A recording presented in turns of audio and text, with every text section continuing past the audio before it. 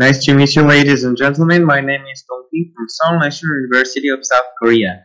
It's a pleasure to announce my research here. My thesis is learning impact of badminton stroke in accordance with attentional focus. The purpose of the study was to observe the effect of the order of attentional focus feedback on the motor learning in the striking task, which is a complex motor skills. Internal focus is to focus on the performer's body movement, and external focus is to focus on the environment in which movement occurs. Hypotheses were that differences in result of motor performance and coordination structure of upper limb will appear among test sessions or groups. Participants consist of young adult male who had no trouble performing their tests. This study was approved by Seoul National University Research Ethics Committee. And according to the G-power analysis, the minimum number of the participants per group was 12, and the above number of participants were recruited. As participants were beginners, we chose the basic high clear shot, which is overhead shot, striking shuttlecock high and far. We progressed pre-test at week 1 and practice 1 and week 2 and 3, retention test 1 at week 4, practice 2 at week 5 and 6, and retention test 2 at week 7. One block consists of 15 continuous striking. In practice session, total 16 blocks of high clear shot was progressed. IE group received internal focus feedback at practice 1 and external focus feedback at practice 2. EI group received the reverse order of the feedbacks. Mixed group received an internal and external attentional focus feedback crossover in each block. Internal focus feedback was to focus on stretching their elbows at impact, and external focus feedback was to focus on the trajectories to be drawn high and far. Feedbacks were verbal and provided once per 3 times of shots. In each test sessions, we attached 4 inertial measurement units on the participant's back of the hand, forearm, upper arm, and thoracic vertebrae to measure the joint kinematics. The middle point of service end line was the target, and participants had to stroke the 15 times of continuous shuttlecock from touching machine. Accuracy and consistency are calculated as mean radial error and vibrate variable error, and the coordination structure of upper limb were calculated using relative phase of wrist elbow joint. If the relative phase is close to 0 degree, it can be said that the wrist elbow joint moves in phase. But if it is close to 180 degrees, the wrist elbow joints moves anti-phase.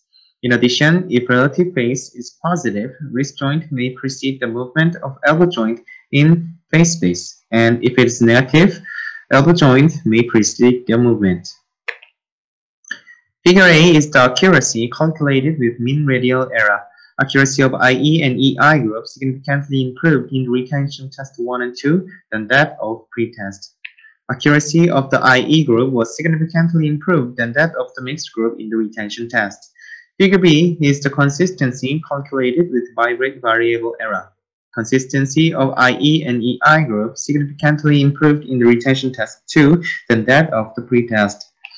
Consistency of IE group was significantly improved than that of the mixed group in the retention test 2. Next figure shows the change of coordination structure of upper limb. Figure A shows the absolute relative phase on impact. Absolute relative phase of IE significantly decreased in the retention test 2 than that of the pre-test.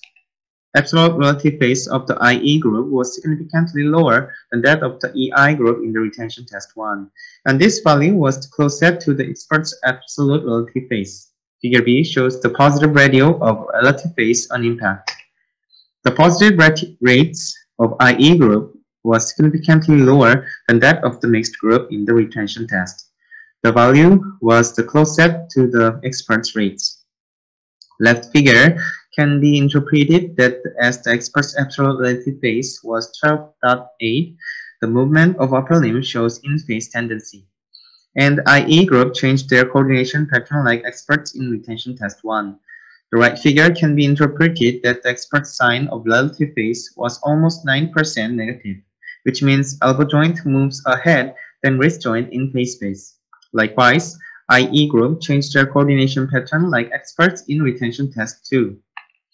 To sum up, in the accuracy and consistency, internal and external feedback benefits more than external, internal feedback, or mixed ones. In the coordination structure on upper limb, internal feedback benefits more in the case that the upper limb movements change to an in-phase tendency like experts. And internal-external feedback benefits more in the case that the elbow joint moves ahead than wrist joint in phase space.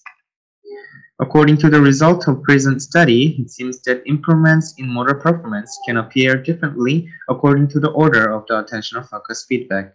Collectively, the findings show that the internal-external attentional focus could improve the results of motor performance and in-phase pattern of upper limb better in striking task. And internal focus feedback could improve the movement order of upper limb in phase space while striking task.